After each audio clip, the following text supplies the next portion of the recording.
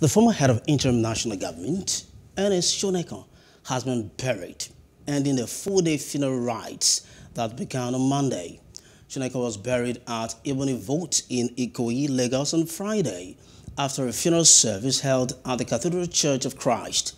Several dignitaries graced the service. They included Vice President Yemi Osinbajo, the Secretary to the Government of the Federation, Boss Mustafa, Minister of Information, Lai Mohammed, and former Head of State, Yakubu Gowon.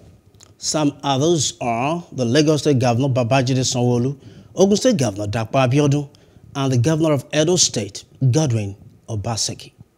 Accomplishments as a businessman, a political figure, and a bridge builder is already the stuff of legend and will be talked about for generations. But perhaps what deserves greater attention is the way he carried himself through life and the high values he exemplified. That genuine respect that he had for all people, of all classes, of all religions, of all tribes and gender. His unflinching belief in the inherent goodness of everyone. His love and generosity, not just to his family, but to all.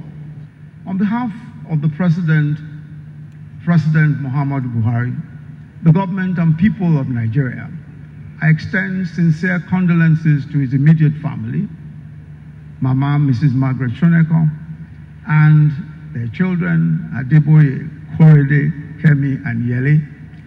Thank you for giving him room to serve this nation and to serve humanity at large.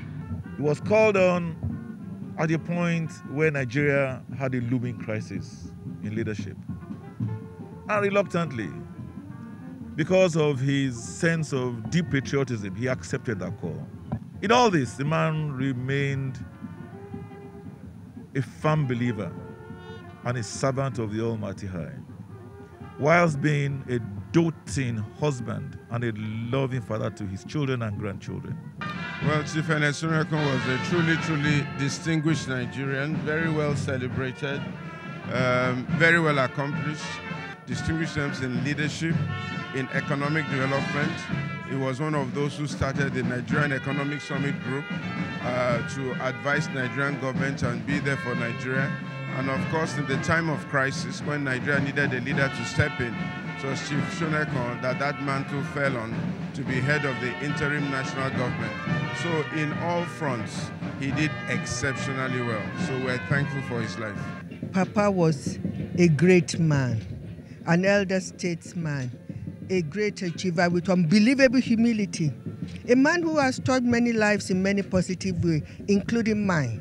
When he was chairman of Vision 2010, I was invited to the Vision, and after that, I became the first woman from the group to be a minister. I'm forever grateful to Papa. People should learn. People to say nice things after them. They should learn from his life, and we'll have a better Nigeria.